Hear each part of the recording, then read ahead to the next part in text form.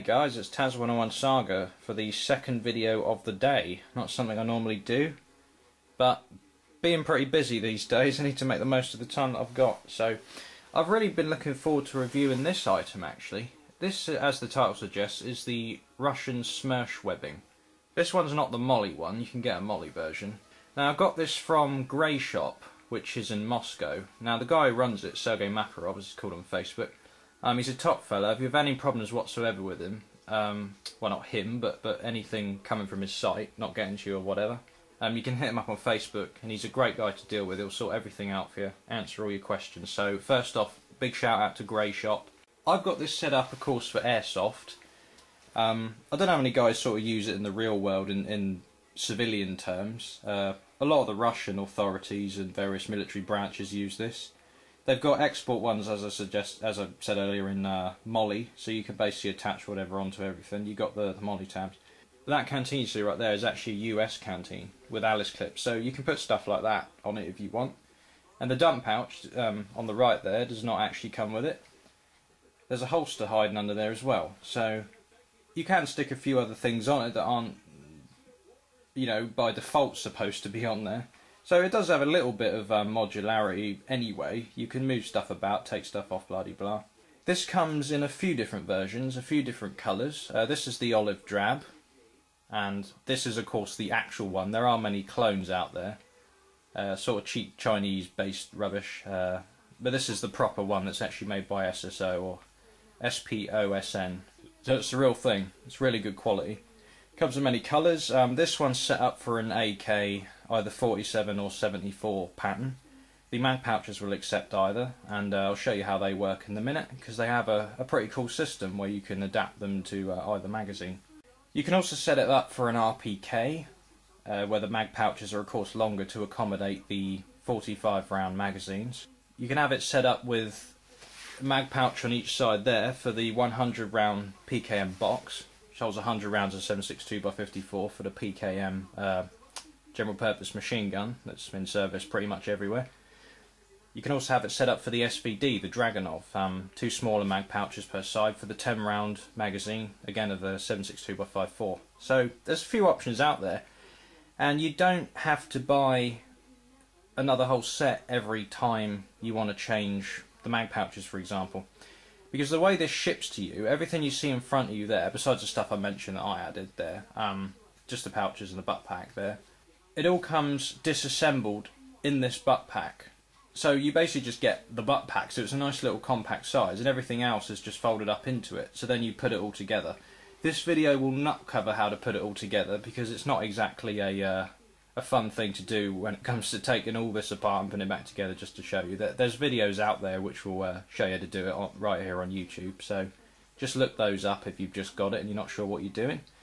It's not too hard. It's once you get it all adjusted and get it all fit right, it takes a bit of working about to get it to fit to you and everything you want to put on it, but once you get there it's a good bit of kit. I've used it a couple of times now, quite heavily. It's made of very, very good material. It's going to last a long time, definitely. There's nothing thin and cheap and flimsy on it that's going to rip. It's all very, very solid material. It's quite heavy as well when you've got it loaded up with stuff. But it distributes the weight very well because you have nice wide shoulder straps. Pretty much based on the US Alice webbing from Vietnam. It seems to be anyway. It's very similar. You have like the H harness on the back up there and the butt pack. And obviously instead of these sort of the old Alice, traditional Alice clip pouches, they've changed those a bit to fit the Russian system. But it's laid out very good because you still have room for a backpack if you want one. And this butt pack here, you can attach another one of those up there, so you can actually have two on there if you want, and I'll show you how that's done when we get close up. Right, I don't have anybody in to actually film for me, so I'll do my best. Right, so we start from the left. Both sides you have your standard mag pouches. Now these are double pouches. There's an AKM mag there, gas airsoft of course. Now when these come, they will have dividers in the middle, so you have two slots.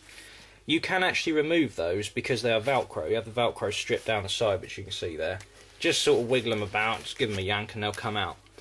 The idea of that is, say if you're using AK-74 magazines, which are polymer, so they're a little bit or Bakelite or whatever, they're a little bit narrower in dimension, airsoft ones especially. So to keep them, you know, a bit tighter in there so they're not too loose and banging around, focus, you can keep that divider in there. But if you're using AKM mags, they're pretty wide, you know, so if you want to fit 2 of them in there, you're better off just removing the I don't know, pouch I got 2 in. I should just take that one.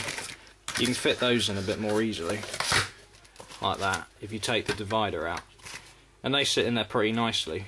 Just keep them kind of like that if you can, so it's easy to pull the front one out. They have a popper system and Velcro, so when you're sort of just patrolling or whatever, just keep that on there. You could do your pouches sort of ready to go, where you just sort of undo the popper and just leave them like that, so you can get quick access. Or if you've used one magazine and that's in your dump pouch, or you've chucked it or whatever, not that you would at airsoft, but you know, if you've chucked it or whatever, you can just put that back down. Generally speaking, if you leave that flap in, the mag's not going to go anywhere, because you actually have to deliberately sort of lift this to expose it anyway. As long as you do that, it's not going to fall out. Now there's 2 of these little smaller pockets on each of these. You got one there and one on the front. These are quite small. They also have the popper and the Velcro system. I use these to carry little things like Allen keys and stuff like that, or little bags of BBs and whatever, so they're there as well. Up on the left shoulder strap here, and I'll actually show you what is inside this because I can't do it with one hand. That is the medic pocket. You can attach this to the belt if you want, but as standard it will come attached to the straps like that. Well, that's where it's supposed to go anyway. That you use for kind of your medical equipment, so say if you were injured in a real world situation. I personally use it to carry a little, I don't actually remember what's in there, something or other, a toolkit or cloths for my goggles or whatever, just anything that you kind of need handy. On the left here I've got, as I said, a US Alice canteen with the Alice clips. The Russian one is very similar to this basically, so it still kind of fits. I don't go for an exact kind of impression, but I try to keep it, you know, as close as I can without going too hyper realistic on accuracy. I only keep that for the German kit I do. But that attaches pretty easily to the belt. You add this nice big padded waist section, which means that you can, just get the camera there, you can have sort of full support around your waist, so it's a lot more comfortable than just having a belt digging into you. The way that benefits you is it's better for load bearing. As you also have these big wide straps, distributes the weight across your shoulders much better. This does not cut into you at all, not the waist or the shoulder straps. You can absolutely weigh this down to the point where you're lifting it with one hand thinking, God, that's freaking heavy. But then when you put it on, you don't actually feel it as much. The weight distribution of this is well designed. That pouch there does not come with the actual webbing, of course. That's something I added on additionally. But it's your typical little popper pouch, and you've got a little pouch there for the water purification tablets if you should need them. Better just to empty these into a Camelback if you have one, rather than drink from it, because loose water makes a lot of noise. You've got a nice little marking on the back there, don't know what that says, but you've got SSO there, which is the manufacturer. Now the way this butt pack works, it's basically looped through the straps on the H up there. So these straps here are adjustable, pretty much everything on here is adjustable, and we've even got these to tighten around. The idea is you put your magazines in, if they're too loose you can tighten these up so it's all nice and tight fit and it's not wobbling about. Just undo these 2 clips, lift this up, get nice markings in there. This is waterproof, so you can open that up, it has a drawstring. You have plenty of room in there to store whatever you want. There's a whole nice, it's a bit like a Mary Poppins, you can actually fit a hell of a lot in there. Food, I use it to carry, you know, my gas and my primary and my secondary and whatever. I actually tend to stick that in there, like that, and just keep it over, so you got like nice easy ready access. You can fit a lot in the back there, extra water, blah de blah. And when you're done you just do that back up. You can do it whilst you're wearing it, it's not terribly easy, but then stuff that goes in here are things that you don't sort of vitally need to access when you're in combat, so to speak. That there is a safari style holster for a 226. Once again, that does not come with the SMERSH, but that's the only place you can really fit it, unless you go for a drop leg platform.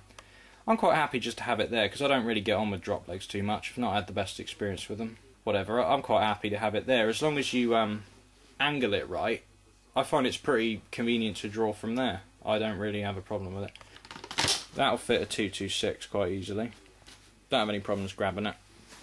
It looks like it's sort of being crushed, but when you actually got it on and it's fitting around your body, there is a nice little spot for a holster there, so bear that in mind if you kind of... Because I did wonder this when I first looked at it. I thought, that's nice, but where do I put a holster? Because if you don't really like drop legs.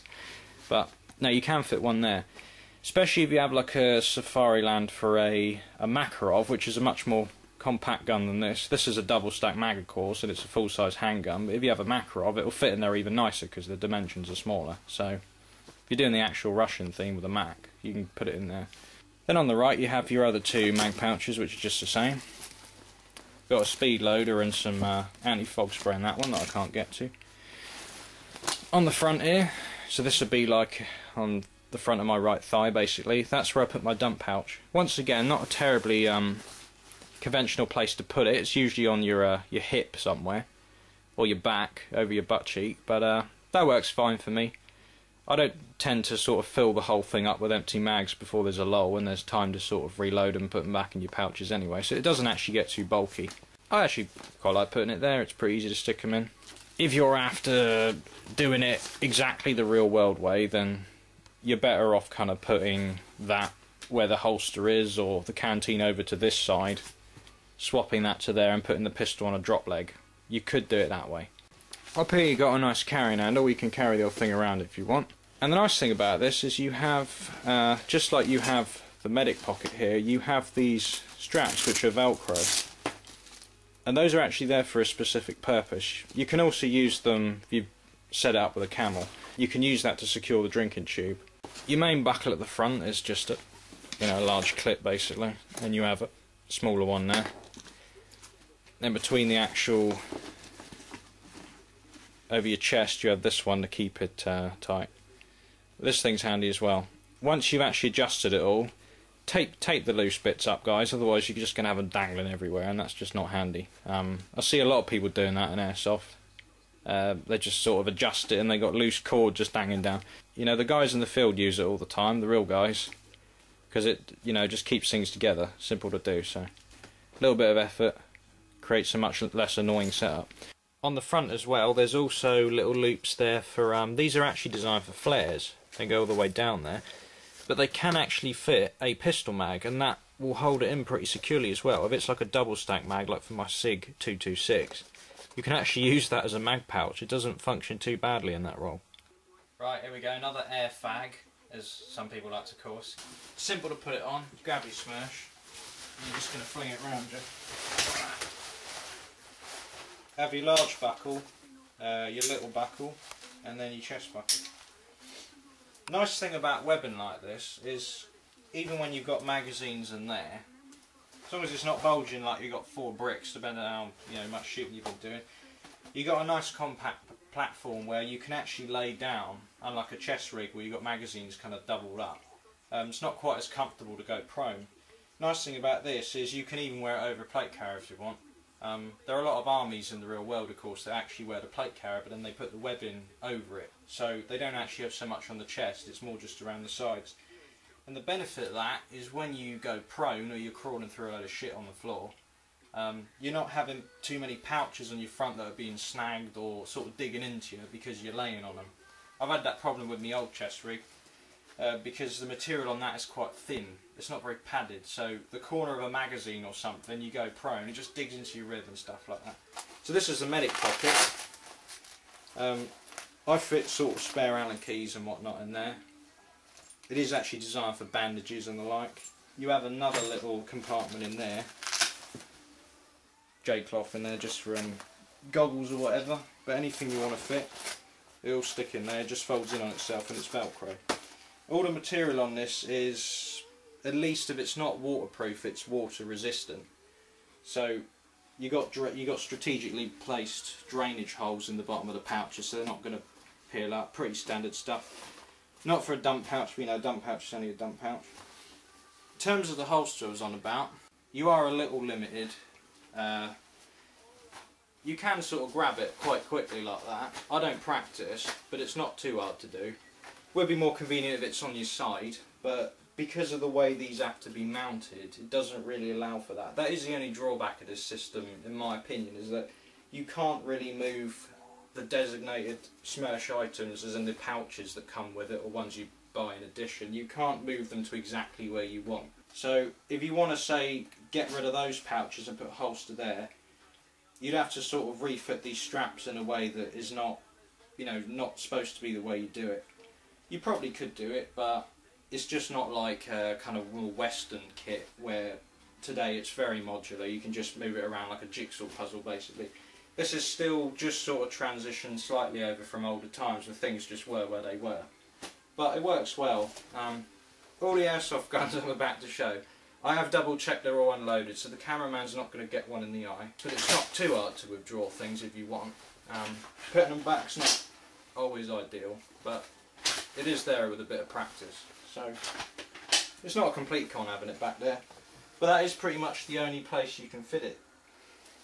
With a drop leg, you're kind of getting a bit close to these pouches, and you're probably going to bang into it on the way out. So it's not fully optimised for sidearms. But if you're just looking for a basic kit for something like this, the big boy, that's what I use with it. That's a GHK AKM. You can throw that straight over. You just carry it around your neck or whatever. That's fine. You can do your mag changes and whatnot. Not something I tend to practice either, but and run it, whatever. Works better with a rifle and stuff like that.